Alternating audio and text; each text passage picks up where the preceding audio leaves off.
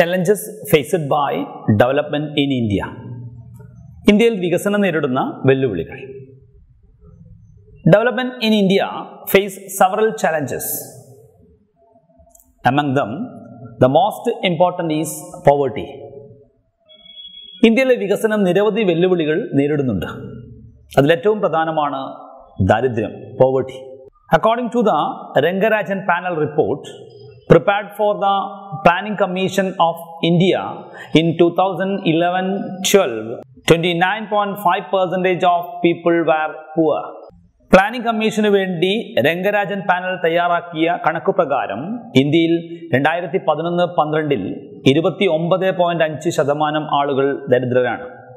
Apart from poverty, there exist other problems like illiteracy, malnutrition, economic inequality, death by starvation, and unemployment in developing and developed countries.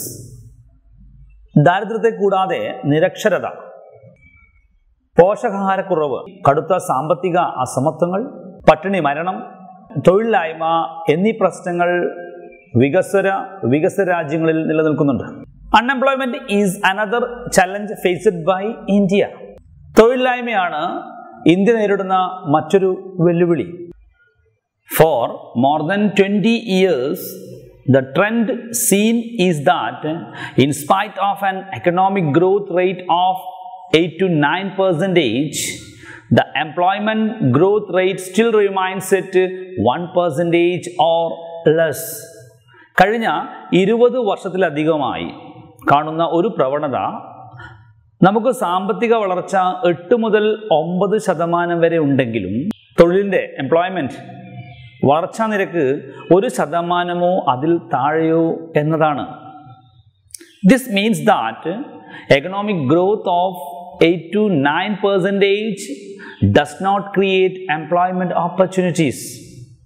സാമ്പത്തിക വളർച്ച 8 മുതൽ 9% വരെ ഉണ്ടെങ്കിലും പുതിയ തൊഴിലവസരങ്ങൾ ഉണ്ടാകുന്നില്ല എന്നർത്ഥം. Another challenge faced by development is the problem of inequality. There are 3 types of inequality. നമ്മുടെ വികസനം നേരിടുന്ന മറ്റൊരു പ്രശ്നമാണ് ഇന്നിക്വാലിറ്റി, അസമത്വം. എക്കണോമിക് ഇന്നിക്വാലിറ്റി, സാമ്പത്തിക അസമത്വം. ഇന്നിക്വാലിറ്റി ഇൻ ഇൻകം, വരുമാനത്തിലുള്ള അസമത്വം. റീജിയണൽ ഇന്നിക്വാലിറ്റി, ഭൂപ്രദേശങ്ങൾ തമ്മിലുള്ള അസമത്വം. Economic inequality, inequality in income and regional inequality. All these types of harsh inequalities prevail in India.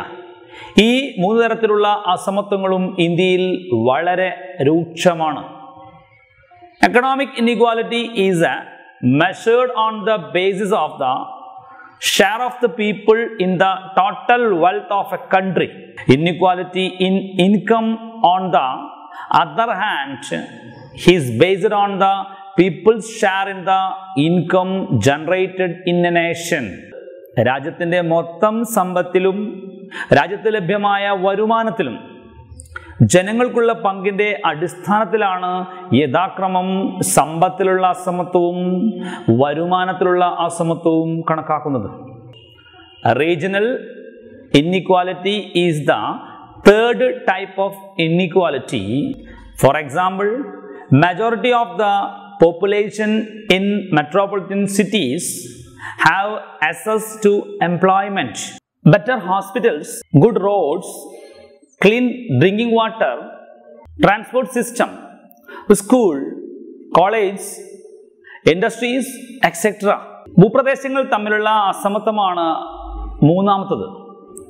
ഉദാഹരണത്തിന്, മഹാനഗരങ്ങളിലെ ഭൂരിഭാഗം ആളുകൾക്ക് തൊഴിൽ, നല്ല ആശുപത്രികൾ, റോഡ്, ശുദ്ധമായ കുടിവെള്ള സൗകര്യം, യാത്രാ സൗകര്യം, സ്കൂളുകൾ, കോളേജുകൾ, വ്യവസായശാലകൾ എന്നിവ ലഭ്യമാണ്. But certain rural areas in states like Bihar, Uttar Pradesh and Odisha lack these facilities. പക്ഷേ ബീഹാർ, ഉത്തർപ്രദേശ്, ഒഡീഷ തുടങ്ങിയ സംസ്ഥാനങ്ങളുടെ ചില ഗ്രാമപ്രദേശങ്ങളിൽ ഇത്തരം സൗകര്യങ്ങൾ വളരെ അപര്യാപ്തമാണ്. In those regions, there exists death by starvation, unemployment, lack of good roads and telecommunication facilities, etc. അവിടെ പട്ടിണി മരണം, തൊഴിലില്ലായ്മ, റോഡുകളുടെയും വാർത്താവിനിമയ സൗകര്യങ്ങളുടെയും അപര്യാപ്തത എന്നിവ നിലനിൽക്കുന്നു. Regional inequality signifies such a disparity in development among different regions. ഇങ്ങനെ ചില പ്രദേശങ്ങൾ വികസന മുൻപന്തിയിലും ചില പ്രദേശങ്ങൾ പിന്നോക്കവും നിൽക്കുന്ന അവസ്ഥയാണ് റീജിയണൽ ഇൻബാലൻസ്, റീജിയണൽ ഇൻഇക്വാലിറ്റി, പ്രാദേശികമായ അസന്തുലിതാവസ്ഥ എന്നതുകൊണ്ട് അർത്ഥമാക്കുന്നത്. നെക്സ്റ്റ്, സസ്റ്റൈനബിൾ ഡെവലപ്മെന്റ്, സുസ്ഥിര വികസനം. We have understood that the main goal of any economy is economic development.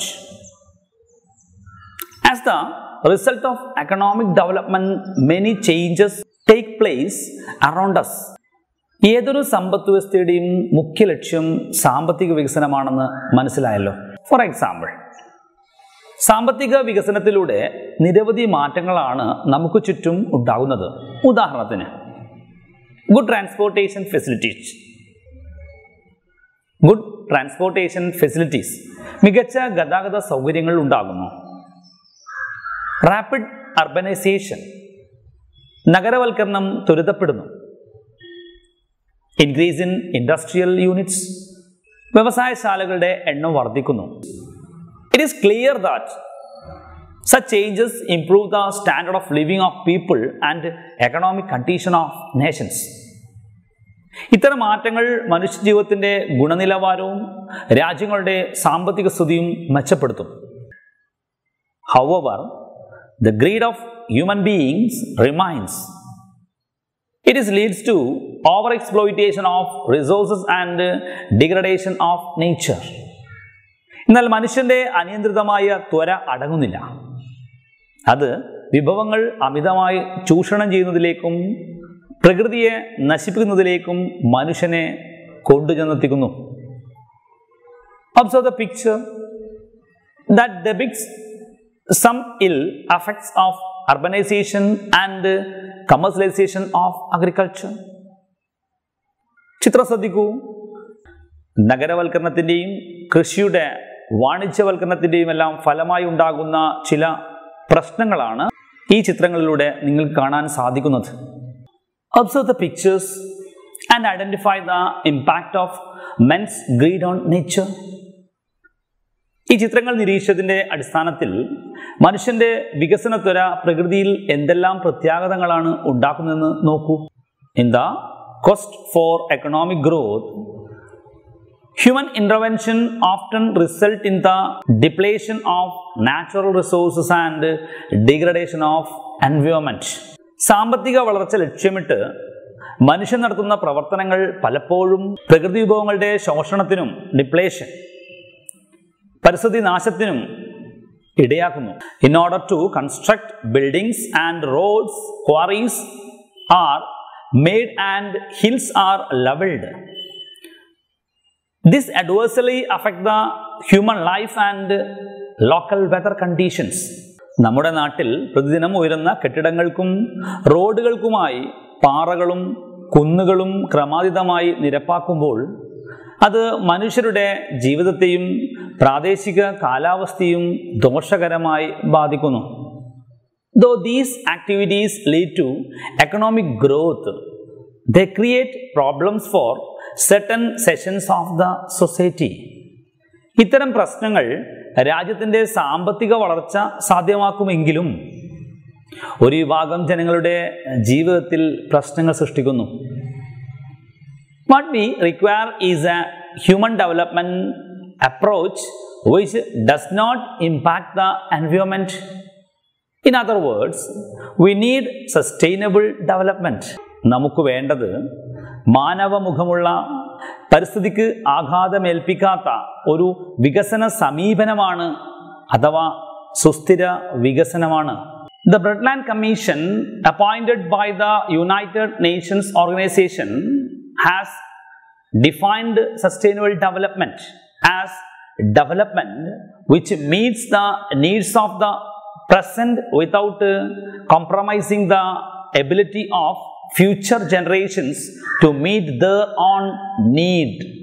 The Brundtland Commission, appointed by the United Nations Organization, has defined sustainable development as development which meets the needs of the present without compromising the ability of future generations to meet their own needs. ഐക്യരാഷ്ട്ര സംഘടന നിയമിച്ച ബ്രണ്ട്ലാൻഡ് commission സുസ്ഥിര വികസനത്തെ നിർവചിച്ചത് ഇപ്രകാരമാണ്: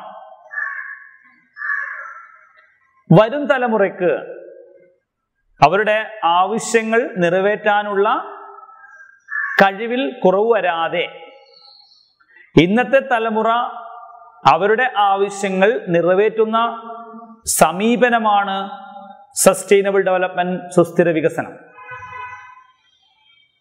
Sustainable development as development which meets the needs of the present without compromising the ability of future generations to meet their own needs.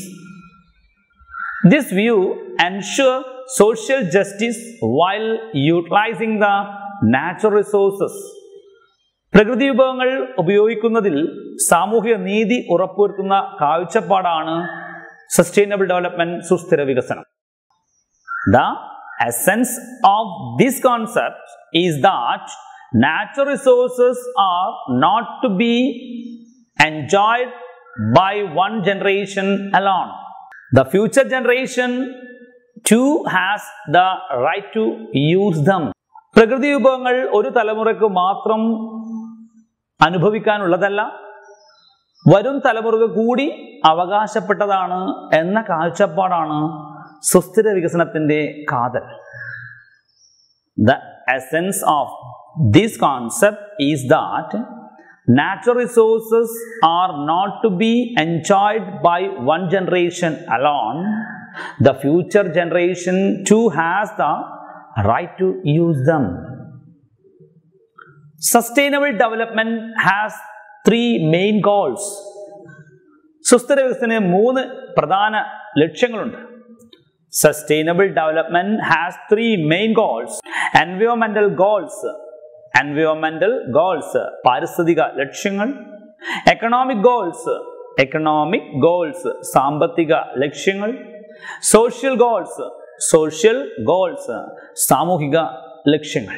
Children, observe the environment around you and identify the activities that challenge sustainable development. നിങ്ങൾക്ക് ചുറ്റുമുള്ള പ്രകൃതിയെ ഒന്ന് നിരീക്ഷിക്കൂ. സുസ്ഥിര വികസനത്തിന് വിഘാതമാകുന്ന പ്രവർത്തനങ്ങൾ എന്തെല്ലാമാണെന്ന് നിങ്ങൾ കണ്ടെത്തൂ. Reclamation of paddy fields, വയൽ നികത്തുന്നത് നമുക്ക് നമ്മുടെ ചുറ്റുപാടിൽ കാണാൻ സാധിക്കുന്നതാണ്. Intensive use of pesticide, അമിതമായ രാസ കീടനാശിനി പ്രയോഗം. Polluting and wasting clean water, ശുദ്ധജലം മലിനമാക്കുകയും പാഴാക്കുകയും ചെയ്യുന്നത്. Leveling of watershed, തണ്ണീർത്തടം നികത്തൽ. Deforestation, വനനശീകരണം. Deposition of waste material in public places, മാലിന്യങ്ങൾ പൊതുസ്ഥലങ്ങളിൽ നിക്ഷേപിക്കൽ.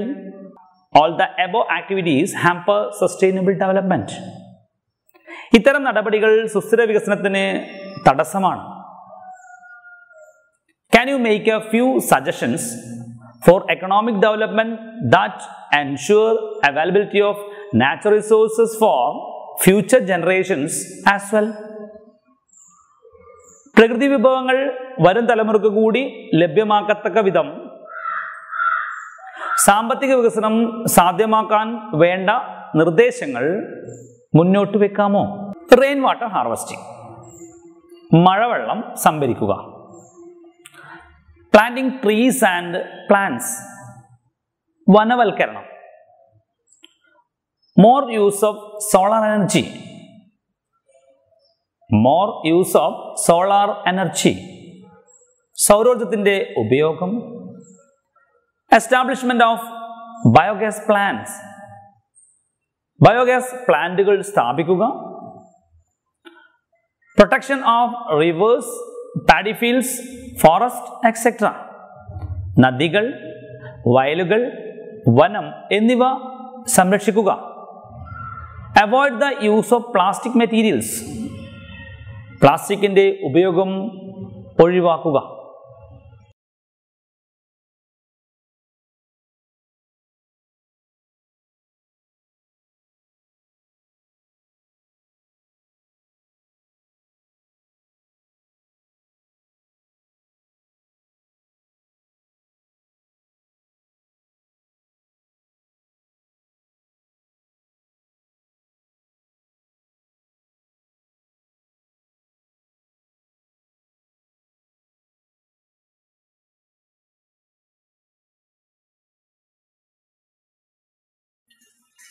After watching this video, you have to read the textbook.